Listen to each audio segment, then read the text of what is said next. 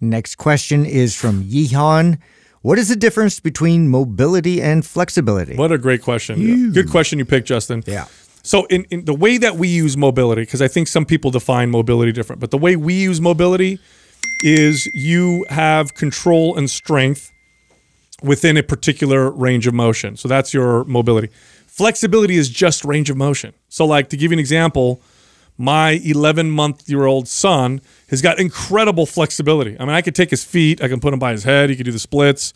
He's like, but he has no strength in there, so he's very unstable. I mean, my son can barely hold his own body up. If I put load on him, he'd probably hurt himself. So that's not that's not what you want. You don't want to just be flexible. In fact, although not common, I've trained people with tremendous flexibility who have very little strength.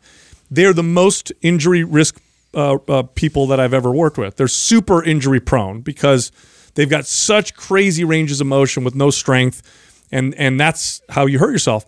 Mobility is range of motion with strength. So it's the difference between, you know, sitting on the floor in the splits and getting into the splits, but you can do it with resistance on your body or jump out of it without having to support yourself. Like you own that range of motion. So I've trained a few clients like this, and they all did have something in common. All of them were like yogis. Yeah. So I don't know if you guys have trained enough people to see if there's like a common theme, but the clients that I had that had incredible flexibility but lacked good mobility, right? So strength and stability in that range of motion were like people that just loved yoga. They didn't do any real strength training. They just did yoga all the time. And so they were sitting in static stretches all the time. So that was the most common thing that I saw. I didn't have anybody else like that. You know what's funny about that, Adam, is because same here. So I can think of 3 people off the top of my head. 2 people were yoga fanatics. 1 person actually was not active at all. And she just genetically was super, super hyper flexible. But when you actually go, because then I took yoga classes, and you know Jessica was yoga certified, and her instructor was incredible.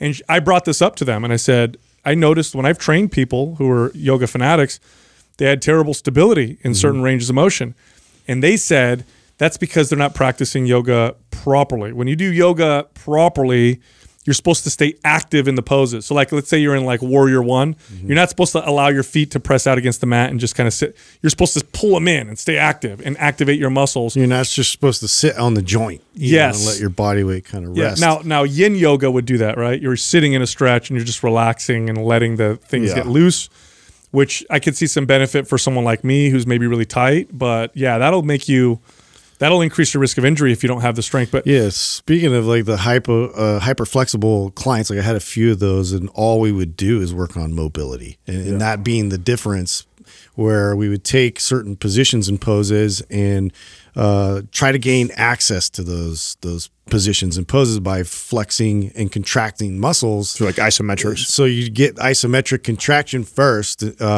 just to be able to now gain that kind of communication, and then try to slowly move our way out of those positions as well. So yeah, you want a good range of motion but you have to own it. Otherwise, it doesn't mean anything. I mean, think of being in a long static stretch. Now imagine your 3-year-old jumps on you. If you feel like that would tear something, you don't own that range of motion. Yeah. The range of motion you should have control over. I mean, this how injuries happen typically is someone moves in a range of motion either quickly or whatever that they don't own. So it's like, oh my God, I bent over and twisted to grab a box and I pulled my back muscle. It's because you moved outside of the range of motion that you fully owned. And when that happens, things become unstable and you end up injuring yourself. So mobility is what you want. Flexibility can lead to mobility. So you might want to increase range of motion, but if you don't connect to it, then it's not really helping you. You have to have that control. Hey, if you enjoyed that clip, you can find the full episode here, or you can find other clips over here. And be sure to subscribe.